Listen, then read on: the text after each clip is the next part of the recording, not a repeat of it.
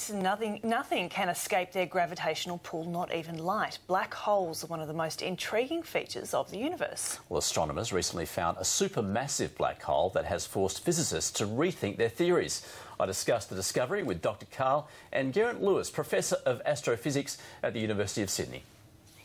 It's a really big thing, this black hole. Millions of times the mass of our sun. Secondly, it's relatively close, only 50 million light years away, whereas the edge to the universe is, what, 43 billion. And thirdly, it's a galaxy that's 300 light years across. That is not a galaxy. Geraint, help me on this one. It's a very small galaxy. It's microscopic. Most galaxies in the universe are much smaller than our own Milky Way. They're dwarf galaxies, so they've only got a few 100 million stars in them, compared to the 400 billion in our own Milky Way. And how far, what's the diameter of our Milky Way?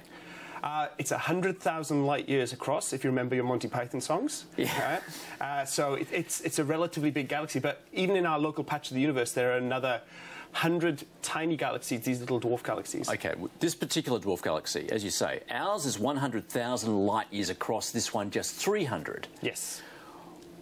But the black hole in the middle of this galaxy is huge. Now, what does this tell you about this particular galaxy and that black hole?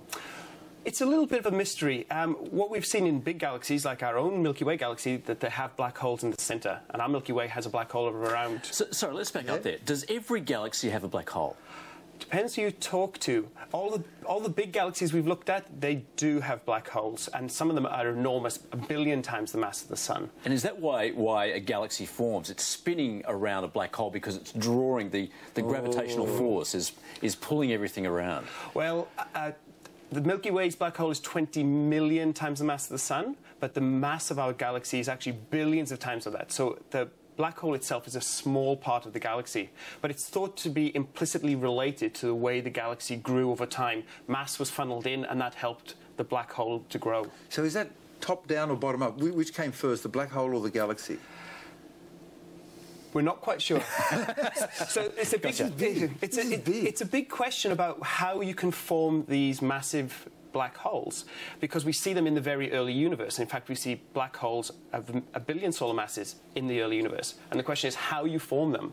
And we are still trying to work that question out. So let's look at this supermassive black hole in this relatively small galaxy. Is it sucking in this galaxy? Is it the reason it's a dwarf is because it's actually sucking in the stars, and it's getting bigger while the galaxy gets smaller?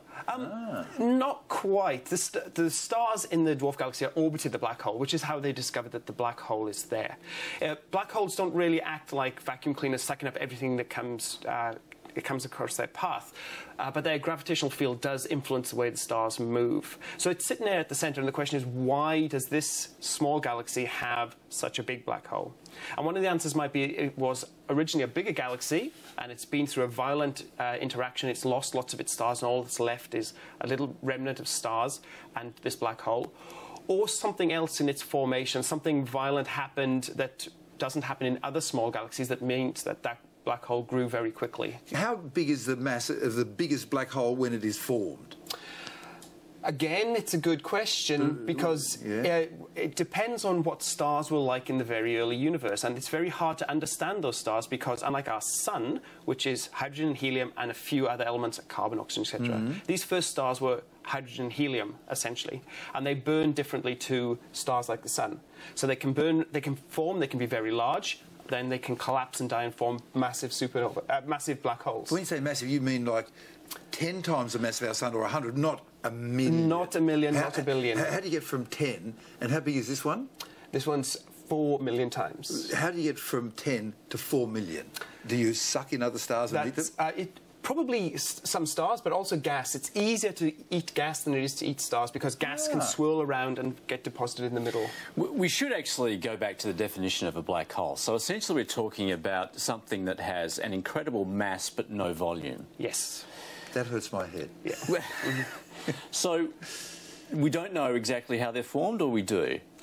They must be formed basically through the collapse of giant stars. That's the only real mechanism we have in the universe to form black holes. And nothing escapes. Certainly light doesn't escape.